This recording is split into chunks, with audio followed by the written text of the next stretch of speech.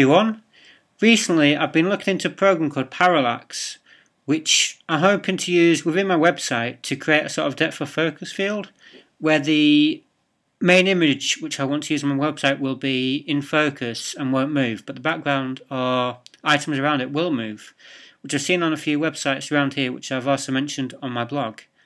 I'm also looking into using a page flicker sort of script, or a script in the corner, which will work in a way so that I can change my website from English to Japanese and Japanese to English, which is what I'm wanting to aim at. I've also been trying to create my logo for myself, which works on a range of different material, but I'm still trying to work out the one which I'm wanting to use. I'm down to my last 4 logos, but I'm trying to see which works best and also testing it in a Japanese sort of marketplace by asking market research questions to friends, and also trying to find out how it works in a Western marketplace by asking friends, family, and so on.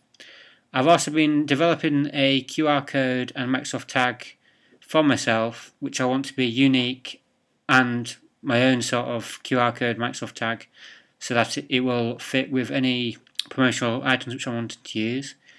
So I hope it will all go well soon, and I've also launched a quick sort of launch page for myself, which you can see, which I will publish live on my blog within the next 2 weeks. So you can see my site actually coming together.